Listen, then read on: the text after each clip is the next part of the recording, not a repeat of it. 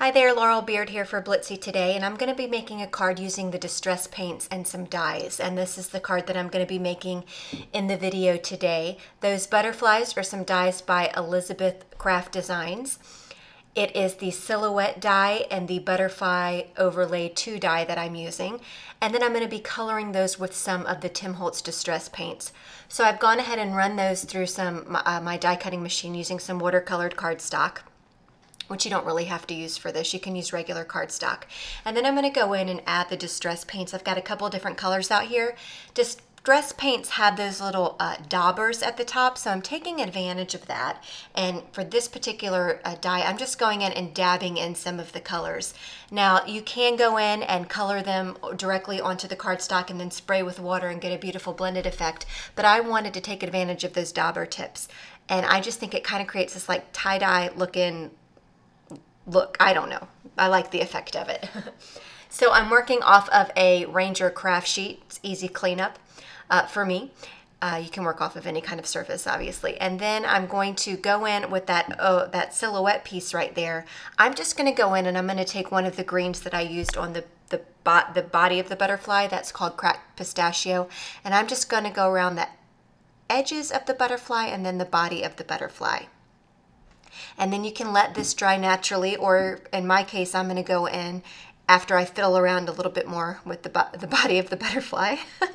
I'm going to go in and I'm going to zap that with my heat tool just to speed along the process here. It doesn't really take long for these to dry, but I had, a nice window to film this video when my daughter was sleeping, so I'm going to go in and zap that with my heat tool here.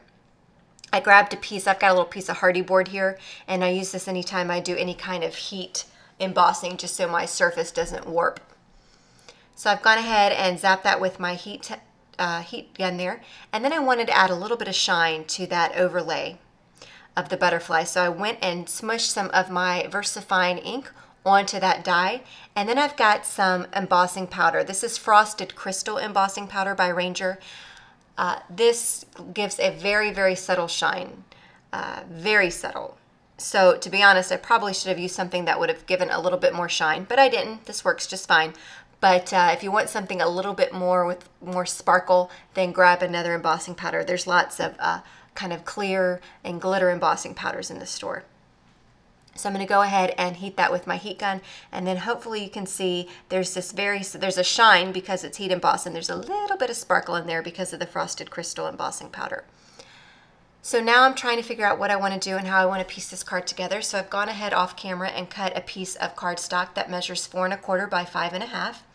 And I'm going to ink up this background stamp. This is the Lattice background stamp by Hero Arts, but any background stamp or any stamp that you have or the store carries will work. Went ahead and inked that up with some Versamark ink, and then I pressed my cardstock into the stamp. Then I'm going to go and sprinkle that same Frosted Crystal embossing powder that I used on the butterfly over the top. And you'll be able to pick up this effect at the end of the video when I show a still shot of this card. It's going to be hard to pick up in the camera, but it's really quite pretty. I wanted to tie in that embossing powder with the base of the card, and because I'm making such a very clean and simple card, I wanted a little bit on that background panel. So I'm going in with my heat tool again, and I'm just going to heat set my background there. The key to getting a good heat set image is to allow your heat gun to heat up for at least 15-20 seconds if you can, and then it'll emboss very quickly and evenly.